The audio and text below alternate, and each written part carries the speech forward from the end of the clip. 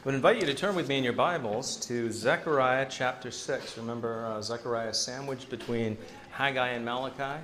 The quick way to find it is usually to turn to Matthew and then go 2 books back, and you will immediately find Zechariah. Zechariah, which is the longest of the minor prophets.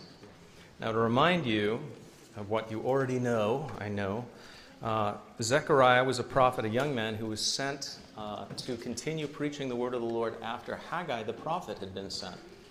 And Haggai and Zechariah's message dovetails perfectly. Haggai particularly was zealous to wake the people up. They had been returned to the land from exile. After 70 years in exile in Babylon, they had been restored to the land, but the temple still had not been built when Haggai was preaching.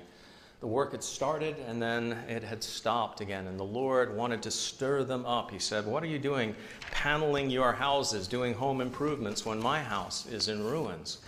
And then, of course, we remember that he had given them precious promises, that the nation would be restored.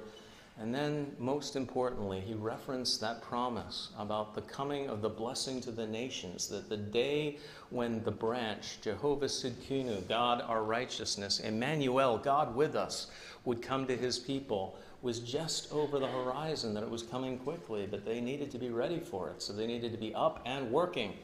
And so he sent them a message first of chastening through Haggai, and then a message of encouragement through Zechariah. And we're going to read one of the greatest promises in the Bible today as we look at Zechariah chapter 6. But before we do that, let us turn to the Lord who gave us this word, and let's ask for his help. O sovereign Lord, we thank you, Lord, that you are so gracious to us, so good. You provide for all of our needs. Most importantly, Lord, you provide for our spiritual